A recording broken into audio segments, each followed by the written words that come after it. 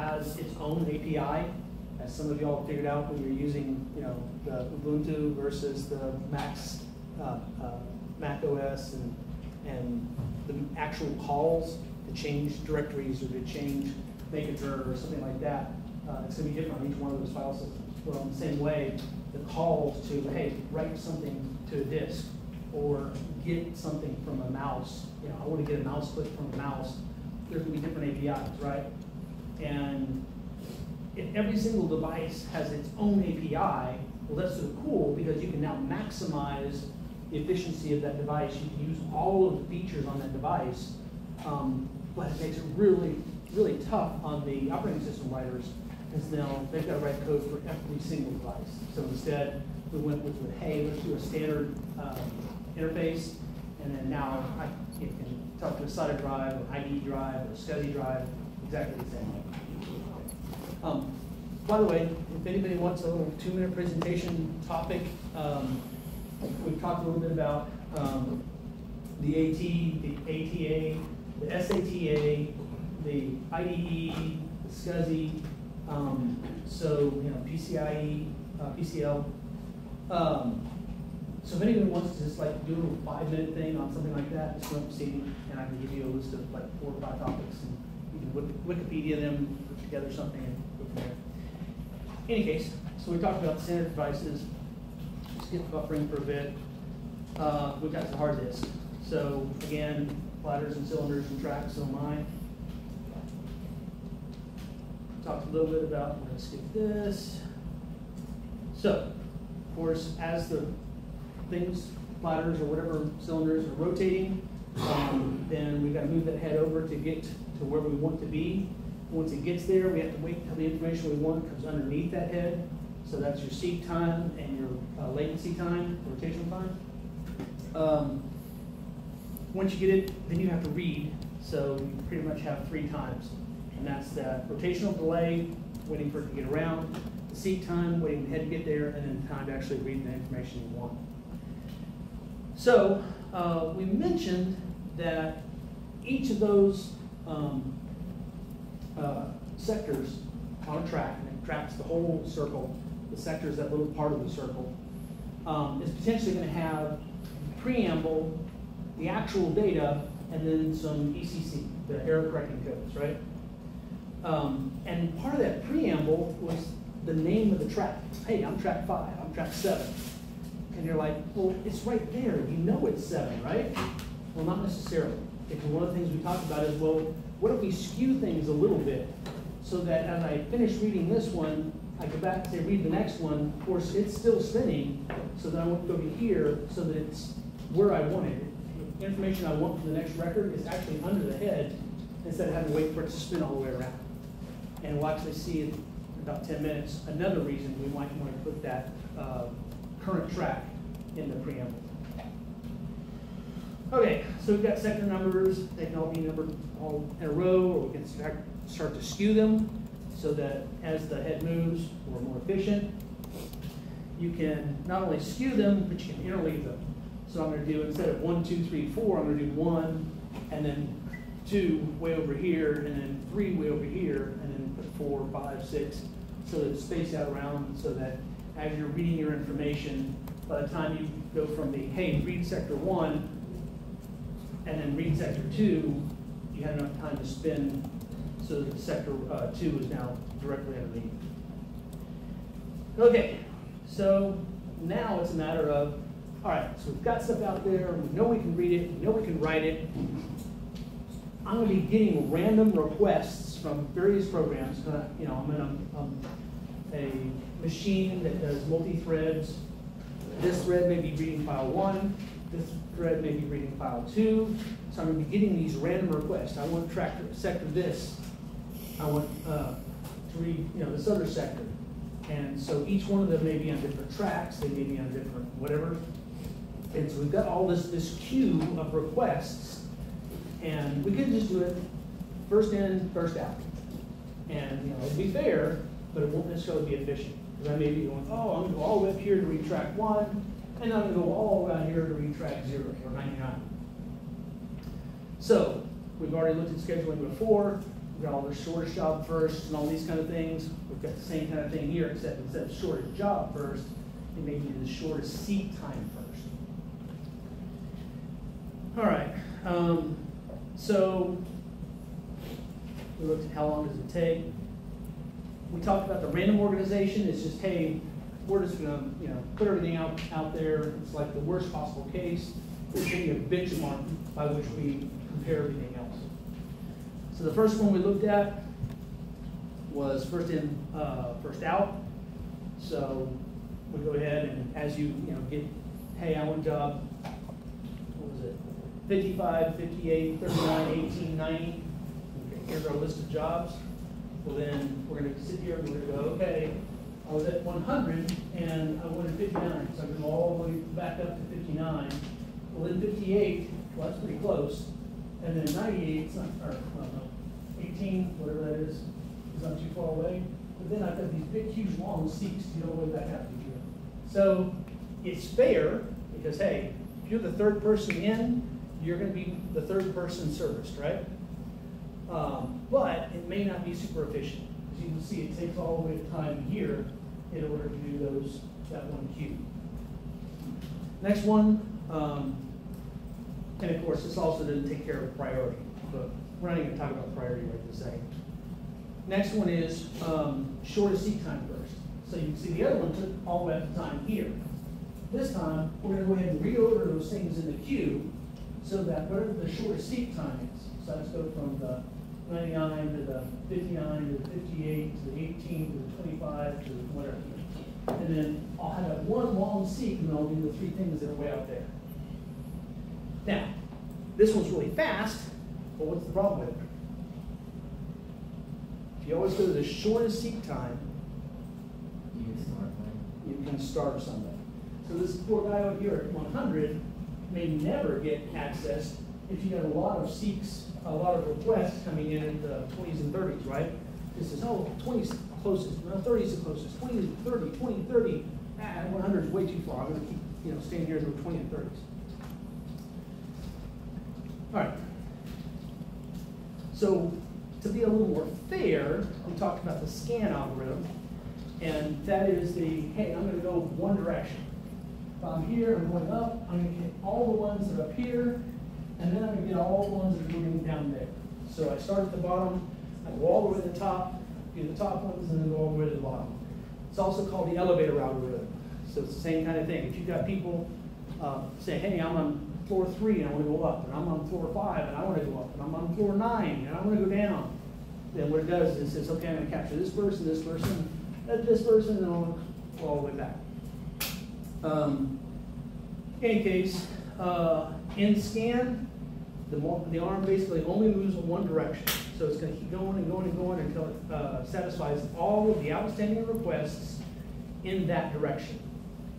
As soon as it finds the last request, then it stops going that direction and it starts going the other direction until it satisfies all the current requests. Okay? Problem is, this one favors the tracks that are innermost and outermost tracks. So, to be a little bit more fair, is what's called a C-scan or circular scan. Okay, and what it says is, hey, I'm going to go up. If I, again, on the 10th floor elevator example, if the 7th floor is the top, the highest current request, so I'm going to go all the way up. I'm going one direction. I'm getting floor 3. I'm getting floor 5. I'm getting floor 7. I'm going to continue going all the way up to the top floor before I go back down. Okay, and so what that means is now, earlier when I was just going up and down, then I was closer to the middle more often than anything else. Now, since I go all the way up to the top floor and then all the way down to the bottom floor, then everybody's equally as likely, right? Okay.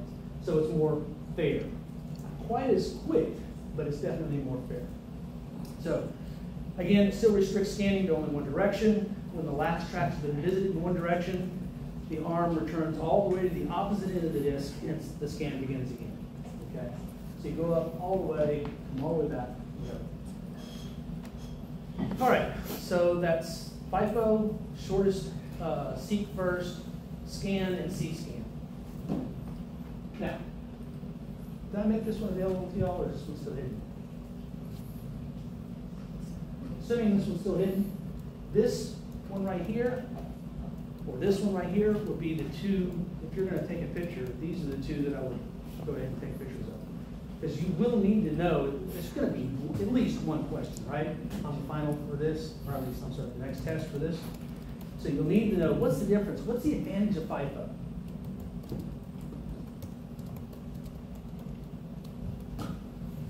What's the advantage of FIFO?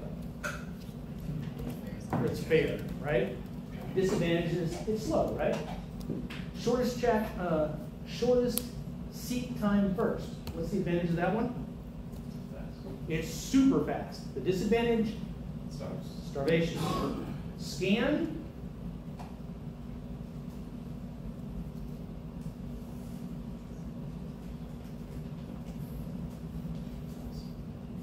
Is fast, maybe not as fast as shortest seat time, but it's also fair, okay? And then C-scan is, well, it's fairly fair, but it is probabilistically a little more likely to hit these guys. C-scan is it's completely fair. It's not just a little biased like the scan is. Questions on these? All right, so now we'll add a few more. There's an in-step scan, okay? And that's the idea of, well, what if we have a service guarantee?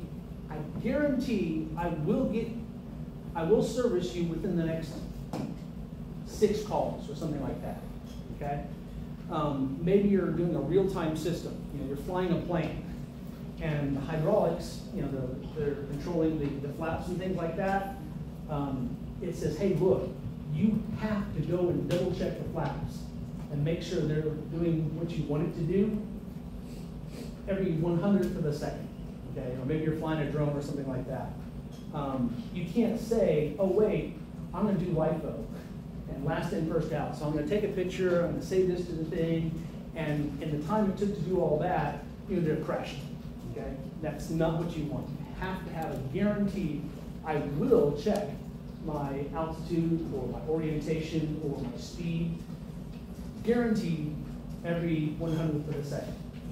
Well, in order to implement something like that, I mean, depending on how many requests you get in, with C-scan or something like that, if the request comes in for, hey, I need to check my altitude or my orientation, and I've got 30 other requests because I've been doing a lot of pictures or whatever, if we do that C-scan, go all the way up and all the way back, and then we finally get down to this guy again, we're sort of sunk, right? So one way to do that guaranteed request is to say, hey, I'm not going to look at every record. I'm just going to look at these, let's say, 20 records, or these 10 records. And then I'll use my C-scan on just those 10 records. So I'm guaranteed that I'm going to at least get these guys. Now, I'll still, be fair, I'll be fast, and all that using C-scan, but I'm only going to look at these 10. And then now I only look at these 10. And now I only look at these 10. Okay. F-scan is similar to that, but basically has a set number of queues, okay? Now, oftentimes, F-scan, the number of queues is 2. So I've got my current things that I'm working on, and then I've got anything that comes in since then, okay? And the idea is that, if I'm in the elevator and I had a request for 4.3, or 4.5, and 4.7, and so I said, okay, I'm going to go ahead and do them in this order, 3, 5, and 7, even though the request came in 7, 3, and 5. So that was the original order. I reordered it as 3, 5, and 7 because I was at first floor and going up. Well, as I'm going up, all of a sudden I get a request for 2 and a request for 4. Well, I'm going to go ahead and put those in the next queue, okay? So I'm going to pass 4, 2. I'm going to service 3, 5, 7. Once I've completed this queue, then I'll switch to make this the current queue, okay? And these, of course, have been popped off. And then there's something else. So I'm coming down here, I'm gonna service 4, I'm gonna service 2, and if during that time I also get an 8 and a 10, then they're gonna go back to the alternate queue. So it's not until this one's completely finished that we actually start doing that. So the whole idea is, you know, the FIFO, it was fair because the order you came in is the order we did it, but it's not efficient. Well, this one has an advantage of the order that it comes in, okay, to some degree, you know, these, the original ones came in first, so I'm gonna do the 3, 5, 7 first. I'm gonna even skip 2 and 4 to do that so that these guys are fair. They didn't get starved, 7 didn't get starved because we came in 3 and then 2 and then 4 and then 5 and then, you know, whatever. So you don't have starvation. You have a little bit of the capability of the LIFO fairness. You have a little bit of the speed of the C-scan. Anyways. And there are other ones, but you know, you get the idea of if you have this disk and its head's going back and forth, and you have a whole bunch of requests for it, how do you make it efficient? How do you make it fair?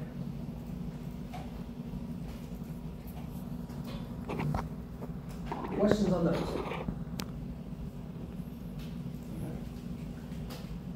Okay, so now we figured out how to efficiently read and write stuff from the disk, right? Well, Murphy exists, you know, bad things happen. You can end up with bad parts of the disk. We don't want to just throw the whole disk away because of one bad thing. Therefore, what do? Well, we can go ahead and mark it, right? Remember we talked about that preamble at the beginning, and we can go ahead in that preamble say, hey, this disk is bad. Now, one of the things you can do is, I mean, sometimes there's just a piece of dust in there. So you go out there, you read it, you check your ECC code, and if it is something that's just like a single bit got swapped, some of the more complex ECC codes aren't just error checking, but error checking and correcting. They can actually fix it right there. So as you read it, you go, you figure, oh, okay, you did this nice little calculation. I know that bit's wrong, boom, we're done. Well, if you go out there and maybe 2 or 3 bits got messed up, and the ECC can't handle it, well, then you go, well, what do? One option is just try again. Maybe it was just a temporary power surge, maybe it was just a piece of dust. You go out there and you try it again. And you read it in, and this time it works. Yay, cool. Maybe you try it 3 times.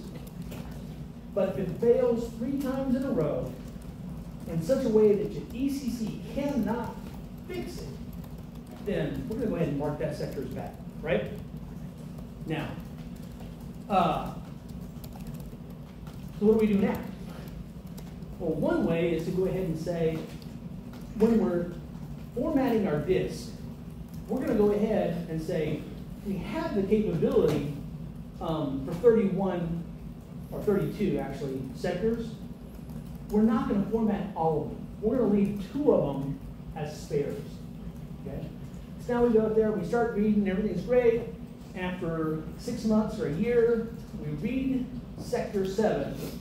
The ECC fails, and we have to mark this as bad. So we're going to go ahead and say, all right, number 7 is a bad sector. Great. Now what do we do? Okay. Let's assume we can get that sector from somewhere else.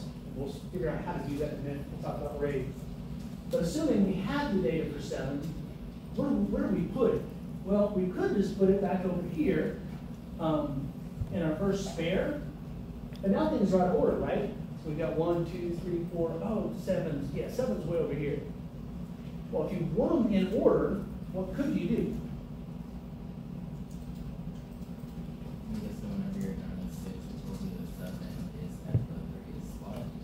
That's one way to do it, so the linked list kind of thing. Or you can go back and brute force it and say, all right, I'm going to move everything down. I'm going to shift 8 all the way to 29 down, and I'll put 7 right back there. So we could keep it in order, right? But does that seem efficient? Okay. So more often than not, we'll just go ahead and put it over there, and we've got a little list that says, hey, here's the next sector, here's the next sector, right? So your file system has to take care of that, right? So you can't just assume, oh, all I have to do is give you the first address, the first sector of the file, and the length of the file, and that's enough information, right? So instead, you have to end up having all these inodes and such. That says, oh, well, here's the first one, here's the next one, here's the next one. So you can go ahead and take care of things like this, where bad sectors, or where sectors go bad.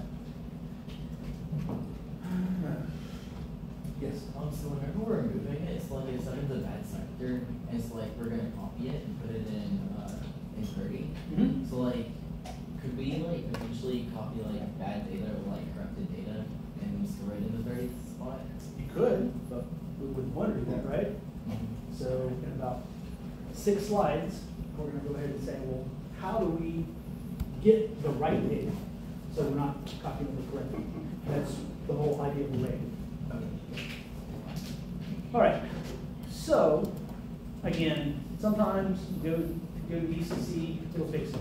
Sometimes you just rewrite it. Sometimes you have to go ahead and swap to a, mark this one as bad and put everything over in a new sector. So, who takes care of that table? Who takes care of marking things? Who takes care of copying stuff over?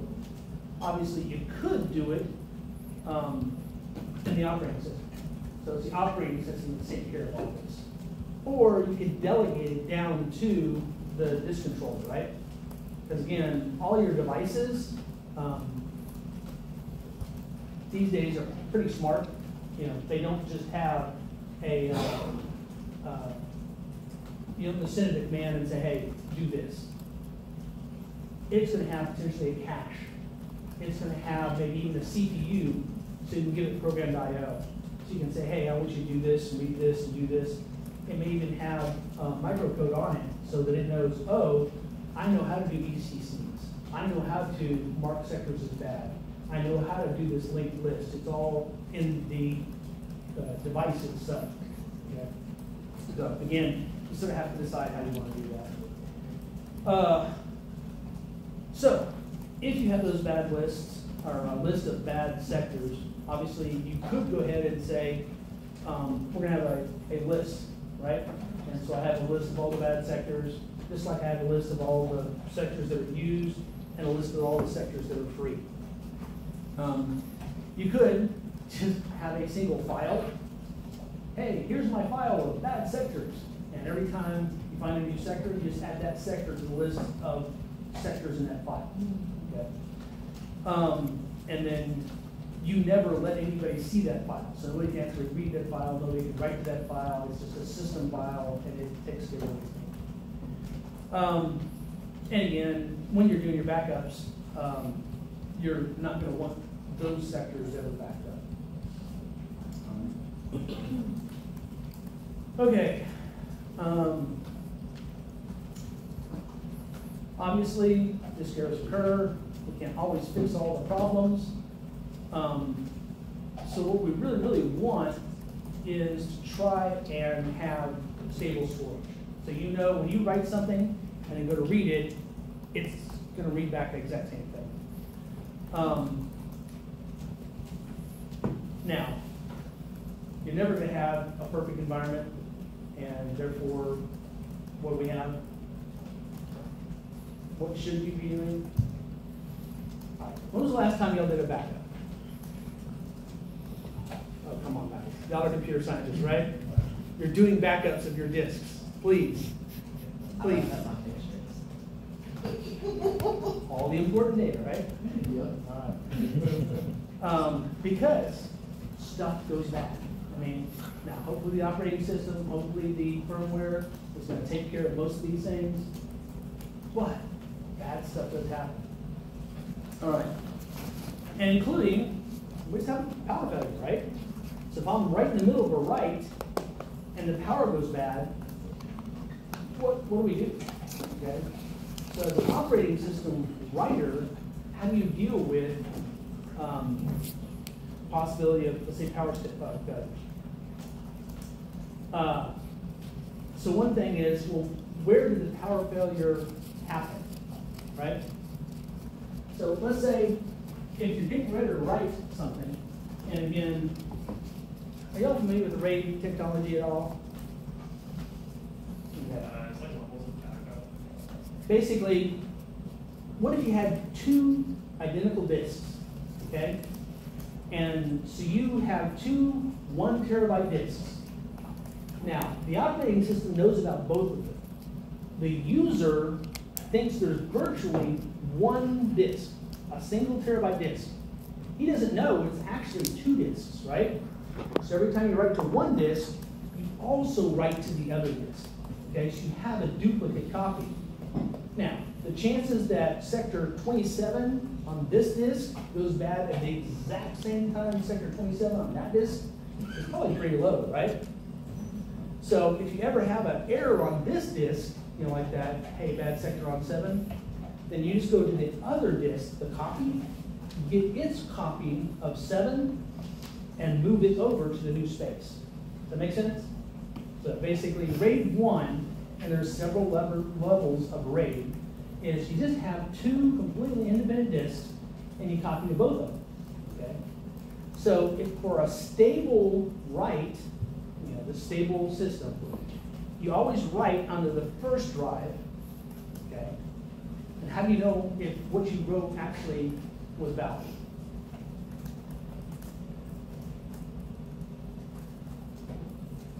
If I write the number 42 to my drive number 1, how do I know it got there? Read it. You're reading. So when you do the write, you immediately do a read to make sure the value's the same, right? And if it's not, hey, that's potentially a bad sector. So I'm going to write it and read it again. I'm going to write it and read it again. Now, you think we're doing this at the CPU level? Is that efficient? So what are we probably doing this at? The disk controller level, right? Every time there's a write, it writes, then it reads and makes sure that everything's good. Okay. So I'm going to go ahead and write a block of data onto 1. I reread it to verify it. If I can't, I'm going to write it again. After n attempts, if I tried to write it and read it, write it and read it, write it and read it 6 times, then I'm going to say, that's a bad sector. We're going to stop. We're going to mark it as bad. We're going to do another sector. I'm going to write it and read it. Hopefully it's good, right? As soon as I'm absolutely confident that it is written properly, 42 is on disk 1, then I can go ahead and do the same thing to disk 2, right? I write it, I read it, if everything's good, I'm done. If it's not, I'll try it up to n times, mark it as bad, go to another sector, read and write it until it's good. That way you have a guarantee that this is going to work, okay? Same kind of thing, when I'm doing a read, I'm going to go ahead and read it from disk 1. I'm going to check its ECC. If it's good, great, we're going to go on. If it's wrong, I'm going to read it again, read it again, read it again, just in case it was a fluctuation, you know, temporal kind of thing. If I finally get it, now I'm going to read it from disk 2, and I'm going to compare those values. If those values aren't right, then I'm going to say, hey, there's a problem. So now, what happens if we crash? So maybe I'm in the middle of a read. If I crash in the middle of a read, do I care? Not really. I mean, I come back up, the information's still out there, I just reboot my process and I read it again.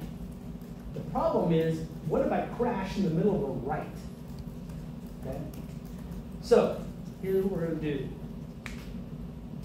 Sort of depends on when did we crash, okay?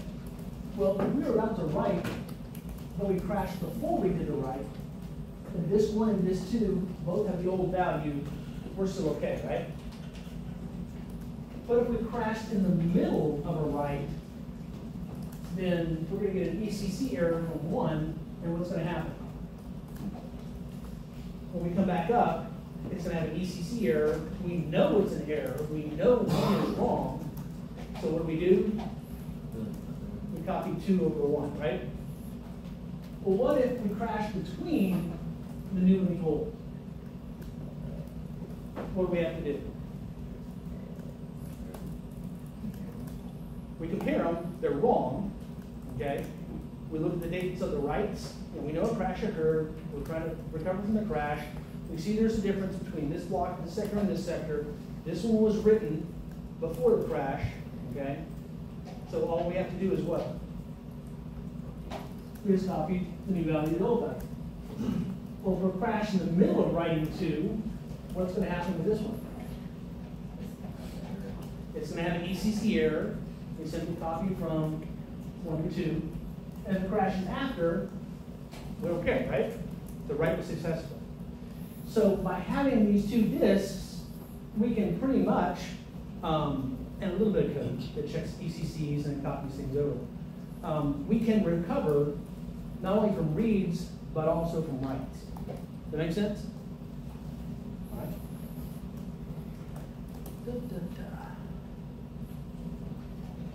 All right, so we can scan both disks, we can compare blocks. If everything's good, great. If one of them has an ECC error, copy from the good to the bad. If both of them are good but have different dates or data, then we copy appropriately. All right. So because of this, a whole scan of a disk can rebuild the data after a crash. Unfortunately, this is expensive, right? So what technique have we seen before when something's expensive? We're talking the same memory. Put it in a cache, right? So obviously the same kind of thing. What if we kept a list of the block we were currently writing, okay? Then we wouldn't have to look at the whole disk because we know, oh, we're writing this block right here. We don't have to check this block. So a lot of times what they'll do is they'll have a non-volatile RAM, okay? And you know, it's a flash or something like that. So it keeps, hey, this is the track I was reading and this is the data I was writing to it, or at least this was the sector I was writing. If it goes down and it comes back up, then hey, I know what I was currently writing. I only have to worry about that one track, right? So now, during recovery, only the current blocks being written are affected. So you look at those values, you restore them appropriately.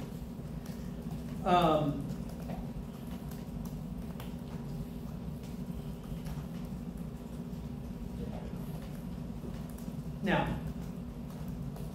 one of the things they'll often do, how many people use their hard drive at 3 o'clock in the morning? Okay, a few of you, right? For most businesses, they can go ahead and find a time where, hey, for this 2-hour block of time, we don't expect anybody to be using things. We're just going to do regular maintenance. I'm just going to do a full F-disk, a check of my disk and make sure everything's good. So that's that. All right.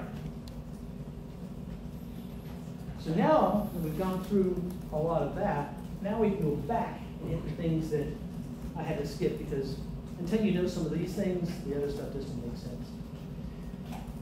All right. So again, DMA transfer, you could have the CPU doing all of this work we've talked about. Yes?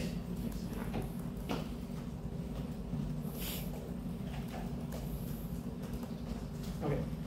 So, like I said, we could have the CPU doing all this work. That seems inefficient. So let's go ahead and dump it over to the DMA controller. Or let's dump it over to the disk controller, right? And again, the DMA controller is just a little bitty CPU that says, hey, I know how to pull things in and out of memory. I know how to pull things onto a disk or onto whatever. Same kind of thing. We can even go further down. We can have disk controllers. Those disk controllers can have buffers. They can have that volatile memory so it knows, aha, this is the block that was currently being read. So if I crash, I can come back up. I can check that one. All right, so we've got 3 options here. We could go ahead and say, all right, the CPU is in charge of all I/O operations, okay? And we know that I/O operations are really slow compared to CPU. So we would be doing a CPU, CPU, CPU. Now, we've got to do an I/O, so I'm just going to wait. Very efficient, right? Now, the programmed I/O instead says, hey, I'm going to grab an I/O device. I'm going to send this information into a buffer, and here are the instructions I need to you to do. And so that like DMA or whatever is going to go ahead and say, all right, I'm going to read through those instructions, I'm going to do them. When I'm done, I come back. So that's going to be something like this. So you've got your user. The user says, hey, print A, B, C, D, E, F, G, H. When they say go, it actually sits down into the kernel, or maybe a device controller or a DMA or something other than the current CPU process, says, okay, now I have a pointer to next. And I can say, okay, now I'm going to send an A over, and then I'm going to send a B over, and then I'm going to send a C over. And while it's doing that, the CPU is now released to go do whatever it wants to do. It can pull another process in, swap out, do something else that's CPU bound, and eventually it'll get the, hey, we're done, right? So again, an example would be something like this. So we're going to copy from the user everything into the buffer. We've got our count, how big it is. So now we go from 0 to count. We go ahead and say, hey, as long as the status is not ready, we're going to wait. Finally, it's ready. Then we start pushing this stuff over. Questions on that one? Interrupt driven is a little bit different because, see, at this point, we were still saying, hey, we copy things, and then while we're waiting on that buffer, we're spinning and wasting cycles, right? Instead, you can just simply say, hey, here's the stuff, go for it. And then whenever it's done, it then sends the interrupt, okay? Now, of course, when it sends that interrupt, the scheduler says, okay, hey, I'm going to do that interrupt. It pops down there, whatever that code was to handle interrupts, it goes ahead and executes that code, and then pops back. So now you've got your other process. Which do you think is faster? The programmed I/O or the interrupt driven? Which one's going to have a better CPU utilization? The what? The interruptible? The idea is, hey, we've got process A, and it's doing this thing. All of a sudden, hey, I've got to use my I/O. So it dumps something out here to something else. It's going to go ahead and do all those instructions, right? And then it comes back. So if this guy is in charge of it, he has to wait for the CPU to do something. So we're actually doing process work. Now we're waiting, and then finally we can start doing stuff again. In the other option, we've got your interrupt. So we do our programming. We swap down. This is going to do things. So now we can go from process P to, say, process R. Okay? It's finally done, and we swap back to process P again. So the idea is, here, we're going to be a lot more efficient, right? So while we're waiting on things, it's going ahead and doing its processing. We can go to process R, then we can go back to process R, and then go back to process P. The problem is, this assumes your I/O is long, right? What happens if instead we have really, really short I/O? Let's say our I/O is only that big. I'm just getting one keystroke from the keyboard. I'm just getting one mouse move. Well, how much time does it take to save this guy's state, to go out to the ready queue, figure out what the next process is, pull that whole process in, start it up, okay, and then get, oh, hey, interrupt, I'm done, I got my one character. Oh, okay, well, let me swap R back out, save its state, pull P back in, set it back up, and go again. So believe it or not, this, hey, I'm just going to do it myself, works really well if you have really fast I/O. Because, hey, I waited one or two time cycles, and then I was immediately going back into it. So it sort of depends on how long your I/O is as to whether you want to go ahead and do interrupt driven or PIO. Does that make sense? Now, in general, reading files from disks, that's a long time, right? And I gave the example of the keyboard, one character, because it's just one character, right? But we've already seen one character on the keyboard is really, really slow, right? It was like 1/10 of a second. So that's probably not the best example. But maybe you're going to go ahead and set some status on a hard drive or whatever, or even better, maybe in a solid state device. You're going to go ahead and set 1 bit on a solid state device. Well, that's going to be blindingly fast, so it's not worth saving the whole state out to that same SSD and bringing the new state back in. So you just have to look at the benefits as to whether interrupt driven or programmed I/O is actually going to be better. All right, direct memory address.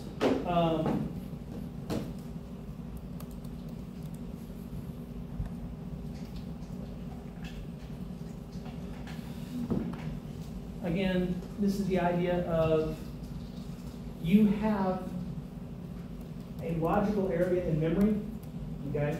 So I'm going to say address FFFF00 all the way up to FFFFF. Those are my devices, okay? Or maybe that's my printer device. And so now I can just write out to memory, okay? I'm going to write out to FFFF00 the first character, and FFFF01, 02. I just write it out to memory, okay? And then that memory, which doesn't physically exist, then gets mapped down to, oh, that's actually a read out to the hard drive, or that's a read from the keyboard, or read from the mouse, okay? In this case, that's direct memory access.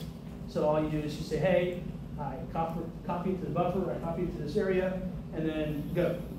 And it's up to the DMA controller to take that logical memory and then actually put it out to the physical device.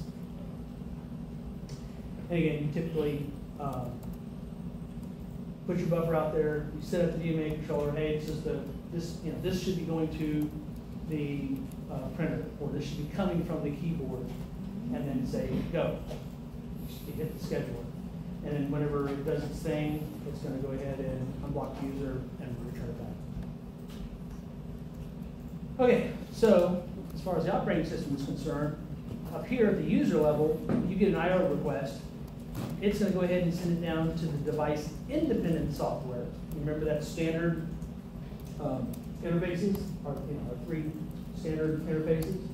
Well, those standard interfaces actually have to be implemented on the real device drivers, okay? So those device drivers will then implement that standard device independent software. So now we go ahead and we set up our, whatever it is, the DMA or the PIO or the controller. Eventually, you're going to have potentially interrupt handlers, so they're going to know what to do. Then hardware actually does what it's going to do, and then it pops back up. It says, hey, it's been done. Interrupt handler says, okay, got it. Then it sends it up to the device driver. Device driver says, oh, we had a good, successful event, or we had an error. Then we pop that up to the device independent, and then finally back up to the user device.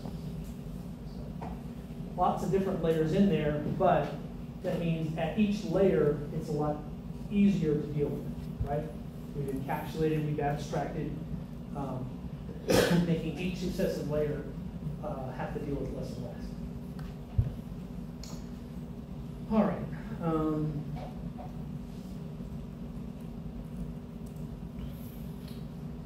All right, so this is that whole, even though each device may have something different, we're going to have that standard interface, and that standard interface then implements the actual real interface using device drivers.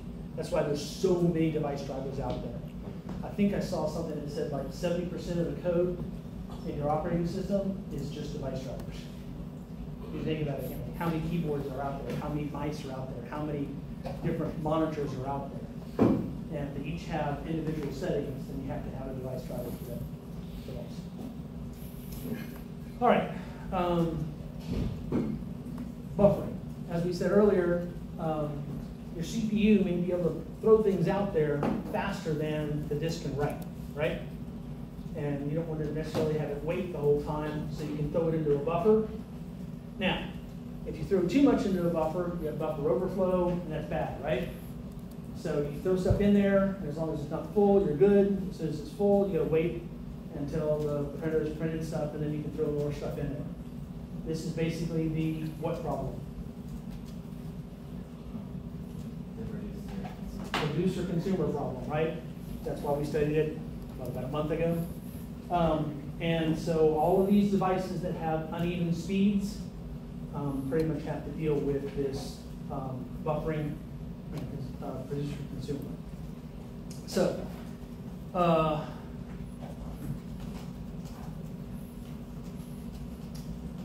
now one of the nice things is if you only had a single character at a time, and you didn't have a buffer, then you're gonna have to wait after every single buffer.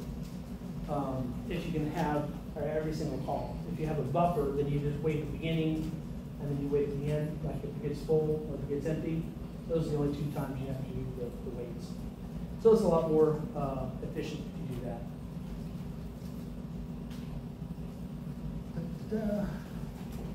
And again, you have choices. Are you going to buffer in the user space? Are you going to buffer in the kernel space? Okay. Are you actually going to buffer in the device itself? Now, if you only buffer in the user space, what's the disadvantage?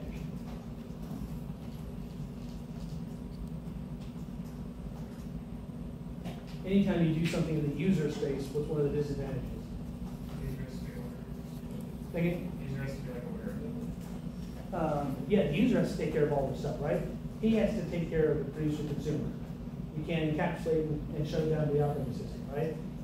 And so, I mean, how many of y'all, when you're programming a print, go, oh, wait a minute, is the printer in a ready state or a waiting state? And now I can ship, I can print another line, and now let me check and see if it's ready or waiting. Do we have to do any of that? No, because they've shut it all down in the kernel, right? The kernel takes care of the print spooler, takes care of all that. So typically, you're going to go ahead and put that down in the kernel space. And then, again, if we go a little bit further and say, hey, there's a buffer in my printer. And y'all see that they've got lots of times memory in the printer, so you can spool it all up to the printer, and it starts doing its thing. Well, the problem is, now how many copies do we have of your data? We've got one at the user space, and one at the kernel space, and one on the device. So it's not necessarily as efficient as it could be for space, right? Okay, so without any buffering, we're inefficient. If we have lots and lots of buffering, then potentially we have used a lot more resources.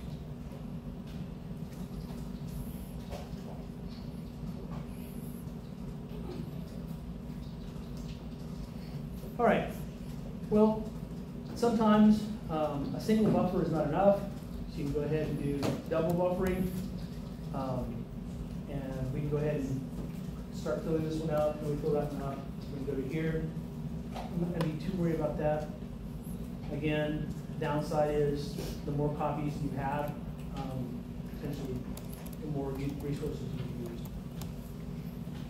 All right, so what we skipped earlier was the whole idea of RAID, okay? Since disks are fairly inexpensive, I mean, you get what, a terabyte disk for $30 now? You can go ahead and have multiple disks so that when you're writing stuff, you make copies to it. And then now you have, especially if the writes are in parallel, you can write just as fast to 2 as you would write to 1. And now you have a lot more stable, or less chance of an error. Now, basically RAID 1 was just, you have multiple disks and they're exact copies. RAID pretty much has 2 advantages. 1, you've got parallel access, and 2 is redundancy. If something bad happens, boom, you can go ahead and read that. Now, one of the problems is, if you do have multiple disk failures, you can still have problems. So RAID 0, what we're going to do is we're going to go ahead and distribute the information across several drives. So I'm going to put my, let's say I have 11 pieces of information. I'm going to put some of them, strip 1, track 1, sector 1, whatever, on this disk, sector 2 on this disk, sector 3 on this disk. And that way, I've got my data spread out over multiple disks. So if one disk fails, it only affects one fraction of my data, right? It doesn't affect everything. So that's RAID 0. But still, the problem is, if one of the disks goes down, I have problems. I've still lost a quarter of my data. I've lost everything, but I've lost a quarter of it. So that was RAID 0. RAID 1 says, oh, okay, no, we're going to spread things out over multiple drives, but we're also going to have copies of multiple drives. So if one disk goes down, that's okay, because we have an exact duplicate of it on another disk, right? So we're less likely for a file to die because we have more disks, and we've got copies of every disk. What's the obvious bad thing about this? We need a lot more resources. We need a lot more resources, therefore it's a lot more expensive, right?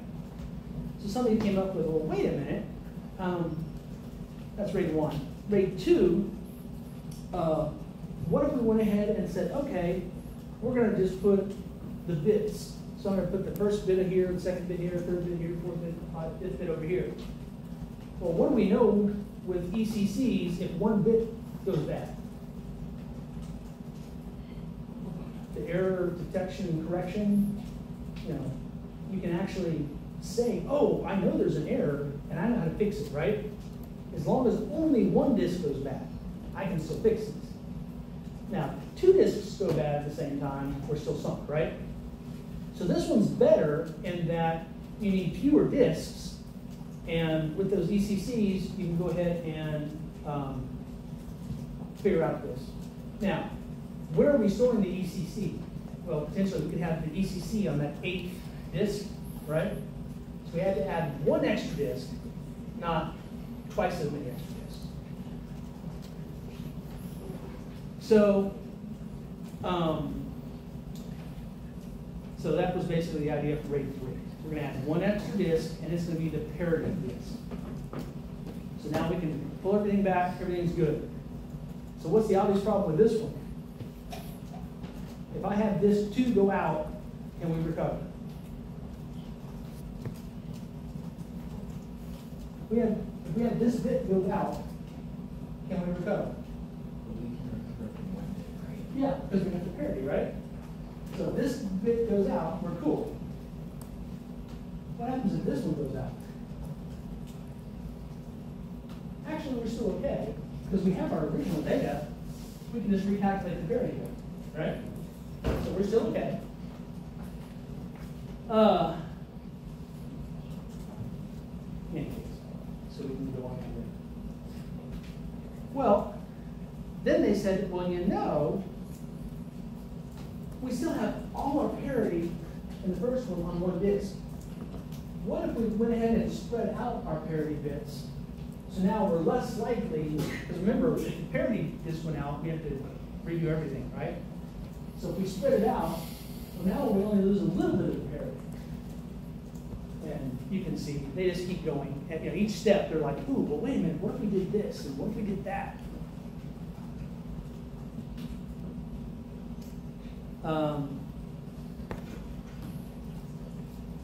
So here, what they did is they said, well, what if we have a problem with the parity, then that can be bad. But how do we know if we have a problem with the parity? Because let's say we have strip 0, 1, 2, and we've got the parity, and the parity doesn't match. Or was the problem in that this one was wrong, therefore the parity didn't match? Or the parity went wrong? How do we know which one's wrong? So what we can do is we have a copy of the parity. So we have our data, and then we have 2 copies of the parity. Well, if the data doesn't match this parity, or maybe the data may be parity, but if it doesn't match this parity, you know, these 2 match, then we know the parity is right. It's the problem over here. So like, okay, now we're gonna have a parity 1 and a parity 2, or a parity prime. And it goes on and on. Basically, there are really, really creative people out there going, it's super important that our IRS database doesn't go down. How do we protect it, you know? And how do we do it efficiently? And how do we do it so that it's inexpensive? Okay. So basically, there's lots of different rate technologies out there. 0, 1, 2, 3, 4, 5, and 6. The first one was you just stripped it. And basically, you only need n disks. If you did the varying, now you need 2 times n disks. Okay, it means did an exact copy of it. Here, with the Hamming codes, the cyclic redundancy codes, you needed n plus m, okay, and m depended on the Hamming code. Bit in a reading, parity, you only need 1 disk, that extra parity disk. Okay. Now, but the problem is that that 1 parity disk goes bad, you're sort of sunk. Or you don't even know, well, was it the parity disk that went bad or the bit that went bad? So now you can start doing interleaving, so you spread that risk out over all of them. Or you can actually do the distributed dual parity. So I've got 2 parities, so I can compare the parities to make sure the parity is not wrong. And I can compare the code to the parity to make sure it actually fits. So, this is the other one I would take a picture of. Now, I'm probably not going to go into the crazy details of, okay, so what is the this on that? But if you know the idea of, if something goes wrong, what do I do? Okay, I can have a copy of it. I can have parity bits. I can distribute things across multiple disks to reduce my risk. If you know those kind of things, that's probably good enough. You just need to know the concept. So I'm not going to say, well, there's this, a rated 3 or a rated 7. You just need to know the rough concept. All right, so we talked about this movement, formatting. Okay, go back to that preamble again. Remember when we're marking sectors? Okay, we can say, hey, this sector is bad. And one of the things in that preamble was which sector number. And we said, well, you know, we always know this is sector 1. Well, maybe we're skewed, or maybe that sector's gone bad. When we copied it over here, now the preamble says this is sector 2. We thought it might be here, or we thought it might be here because of bad sectors. It may actually be over here. So that's why every single sector says, hey, I'm sector 77. You know, it seemed redundant initially, but because of bad sectors, that's one of the reasons we did that. Because of skew and bad sectors.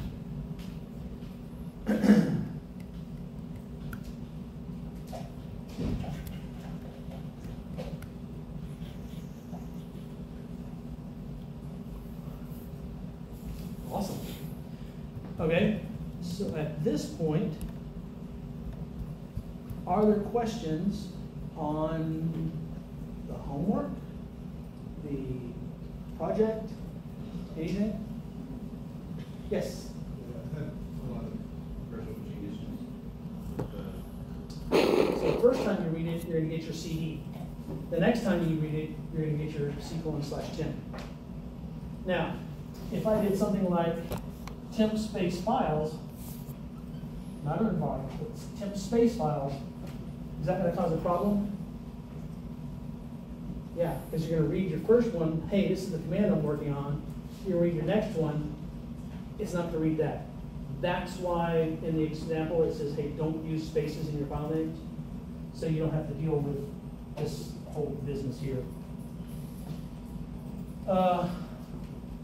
So at that point, it's going to go ahead and do the change directory to C:/temp. let's say you do a make directory, where is it going to make that directory? If I've currently done a cd temp and I do a make dir of Eddie, where is that Eddie directory going to be? And /temp, right? That's the current directory. Now, options could have been, hey, am I going to allow my make dir to do an absolute so that I can actually do a make dir c:/test/Eddie instead of temp/Eddie?